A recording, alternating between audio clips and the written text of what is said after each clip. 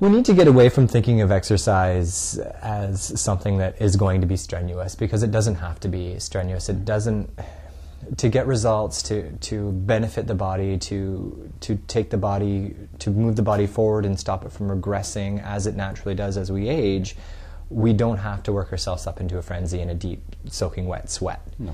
Right? Simply moving the body, making sure you move all of your major joint systems with some simple movements, simple exercises, helps the body stay mobile. And that's what's really important, so that we don't seize up and lose our posture, which eventually is going to lead to injuries.